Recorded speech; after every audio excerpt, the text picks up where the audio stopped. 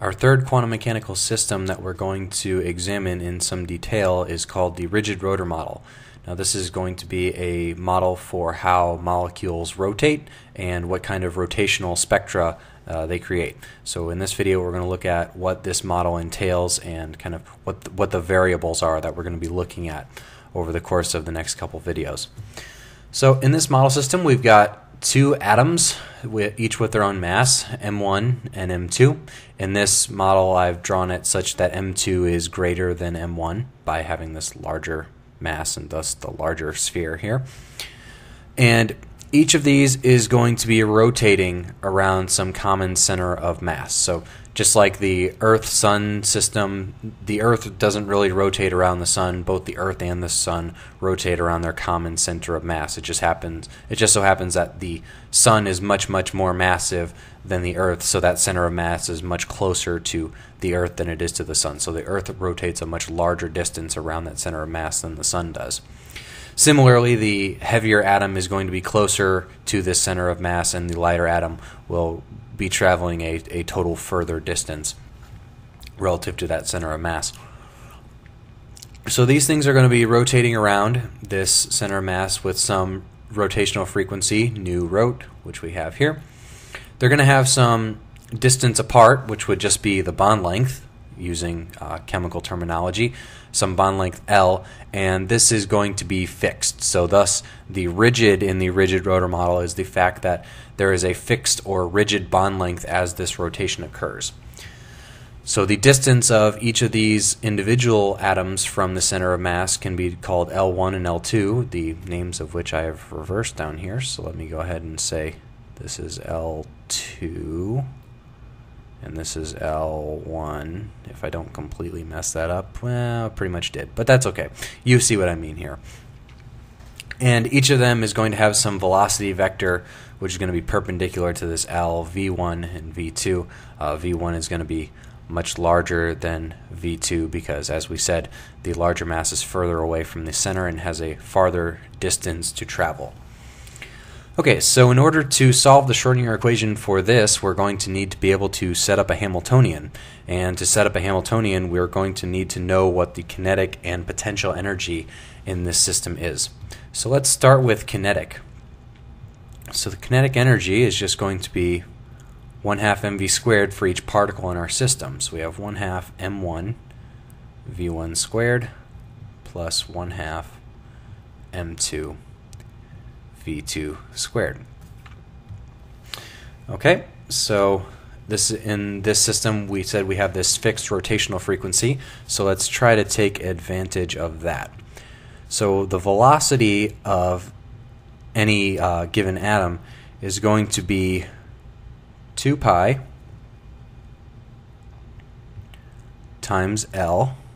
That's the total distance of a complete revolution around the center of mass, and then times the number of times that occurs in a second. So that is the frequency, nu rot.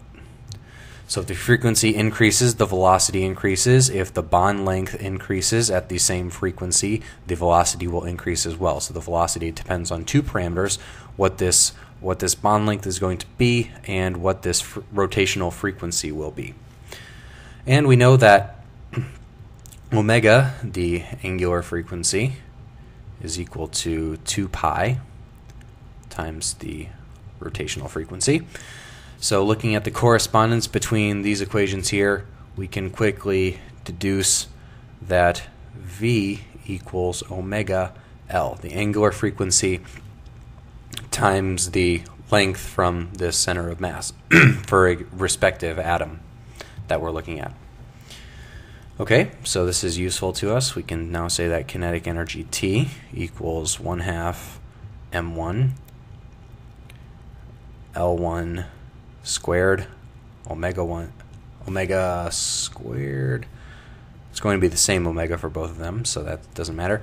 L1 squared, because we have V squared, so we square that, we get omega squared L squared. Same thing for the second atom, 1/2 m2 L2 squared omega squared. Okay, then we can factorize this in a different way. We can write this as 1/2 Omega squared is constant, so we can use omega for both of them. And on the inside here we get m1L squared plus m2L squared. And now this is useful because this quantity m1L squared plus m12L squared, L1 and L2 squared, this is the moment of inertia, I.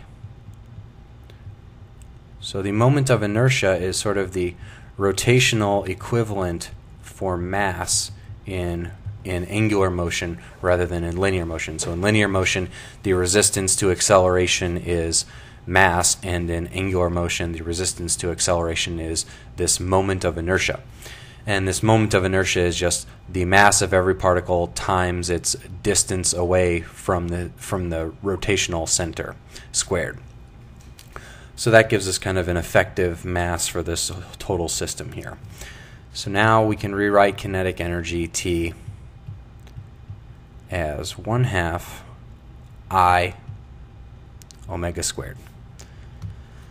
But then let's also recall from our studies of angular motion that we have the quantity angular momentum, L, equals the moment of inertia times angular frequency. So this L is the angular momentum, which is going to be a very important quantity when we're studying the rigid rotor system. It's going to come up a lot in terms of expectation values and eigenvalues and those sorts of things, so we'll keep an eye on that. So by this equation here, we can see that we can rewrite T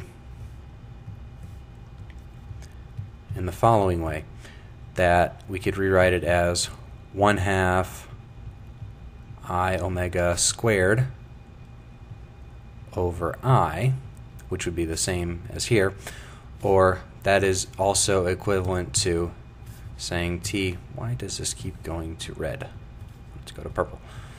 We can say that's equivalent to T equaling L squared, angular momentum squared, over 2 times the moment of inertia. And that's analogous to the quantity for linear motion, where we have kinetic energy equals momentum squared over 2 times mass. Here we have kinetic energy equals angular momentum squared over 2 times moment of inertia.